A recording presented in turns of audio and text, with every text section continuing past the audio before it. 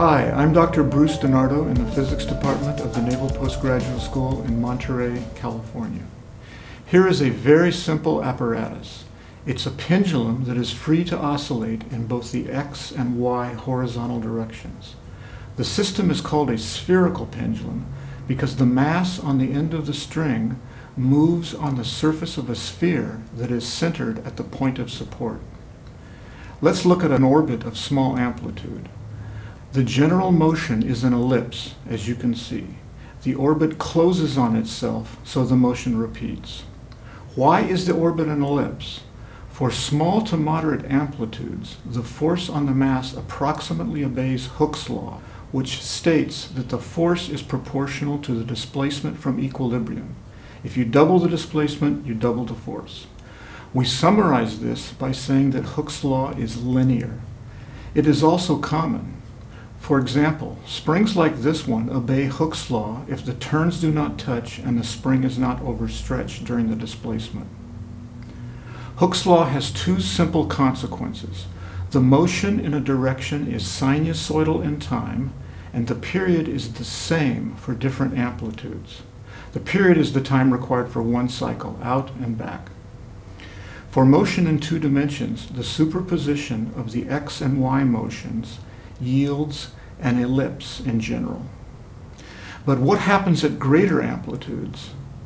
As you can clearly see, the orbit no longer closes on itself.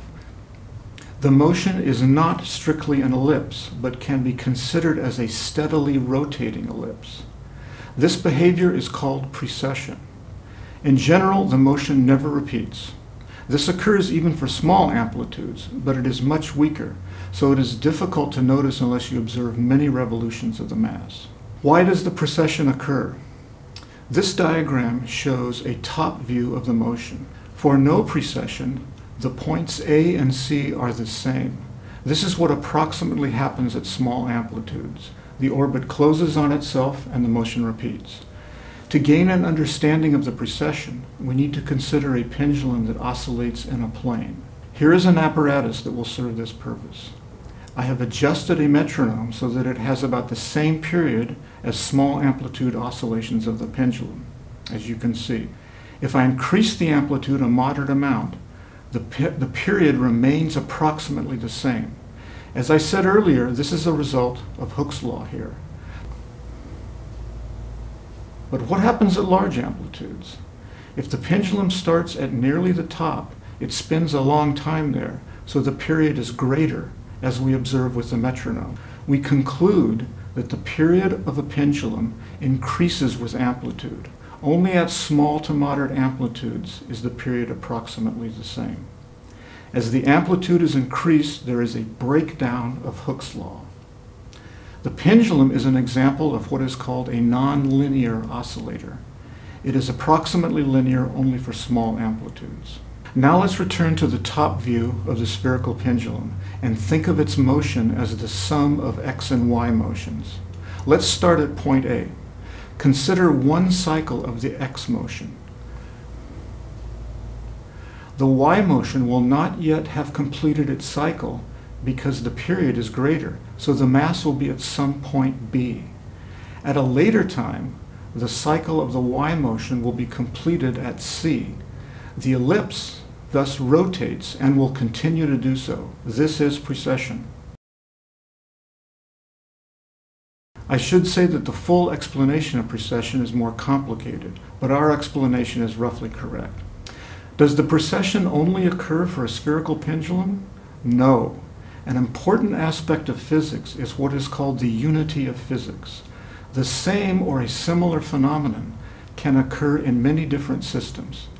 In fact, this is a major reason why people become physicists. Bertrand's theorem states that two and only two forces yield orbits that close on themselves. One is Hooke's law, as we have seen. This is the linear force that occurs in the small amplitude motion of a pendulum.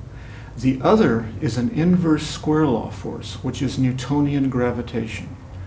The force is inversely proportional to the square of the distance. In both cases, the orbits are ellipses in general. The elliptical orbit of the planet Mercury is observed to precess at a rate of 1.6 degrees per century as observed from the Earth. This small effect is due to the gravitational force of other planets, although the equatorial bulge of the Sun also contributes a small amount. Of the 1.6 degrees per century, there is an additional precession of 1.2 hundredths of a degree. This extremely small precession was discovered in 1859 by Leverrier, who proposed that it was caused by a previously undiscovered planet orbiting nearer the Sun. He named the planet Vulcan. It is a sign of our times that most people know of a planet by that name from the Star Trek television series and movies, rather than from Leverrier's hypothesis. In either case, the planet does not exist. Einstein showed that the additional precession of Mercury is due to his general theory of relativity, which causes Newton's gravitation law to be only approximately correct. And I think that Spock would agree. A spherical pendulum precesses because nonlinearity causes a breakdown of Hooke's law. Analogously, the additional precession of Mercury occurs because general relativity causes a breakdown of Newtonian gravitation. In a sense, then, we are observing the motion of Mercury here, but with a conveniently much greater precessional rate.